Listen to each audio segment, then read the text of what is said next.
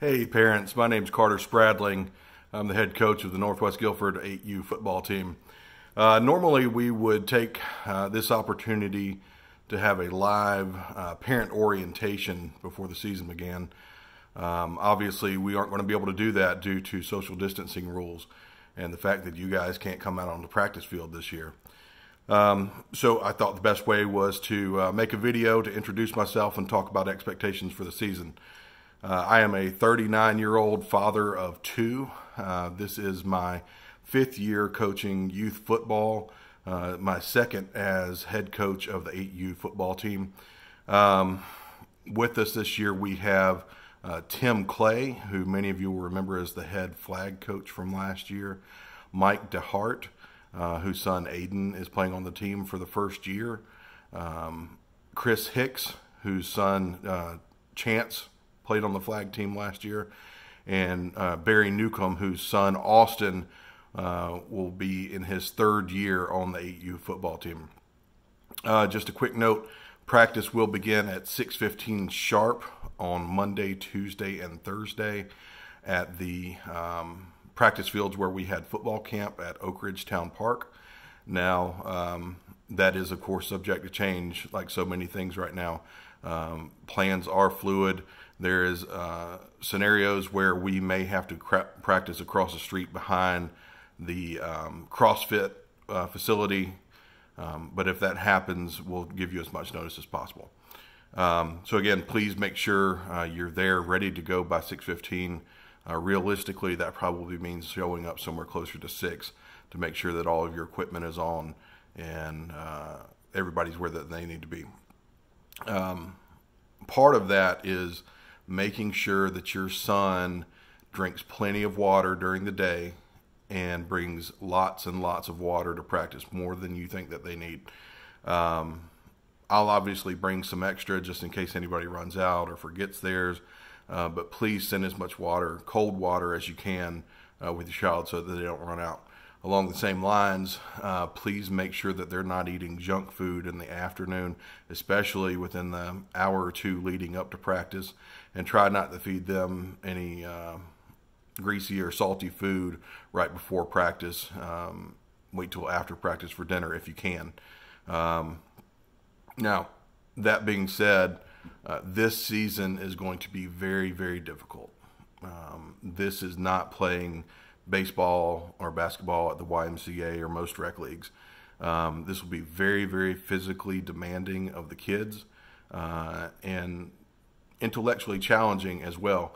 But I promise if they put everything that they can into it, they'll come out of it learning a lot about teamwork and accountability, and more importantly, being a good citizen and learning about giving 100% in everything that they do, whether it's out on the football field or if it's the schoolroom or if it's being a good brother or a good son. I realize we're playing a big part in making sure that these are good young men, and that's certainly a priority of ours to teach that in addition to the X's and O's of football. The last few years we have had an older and more experienced team. And because of that, we've gone to the championship game the last couple of seasons. Now, this year is a little bit different. I don't want to say we have a young team because we have a lot of 8-year-olds and even 9-year-olds, but many of those, it's their first time playing football. So we do have an inexperienced team.